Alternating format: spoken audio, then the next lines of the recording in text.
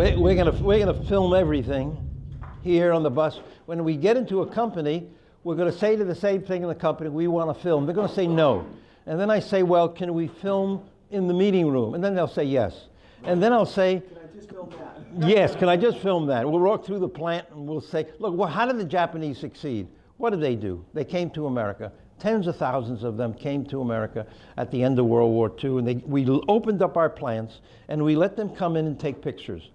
And so they said to the manager, I want to take your picture. And the manager, of course, says yes. And they would say to the manager, could you stand here? And the manager would stand here. And then they would say to the manager, could you move over just a little bit? And then they took their technology back here and look at what they've done.